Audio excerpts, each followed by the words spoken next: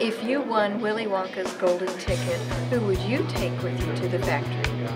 I would take my friends and my mom. I would have to take my wife because I feel like she'd want to go for that experience, but she doesn't really like chocolate, so she might want me to take her brother, my brother-in-law, instead because he loves chocolate.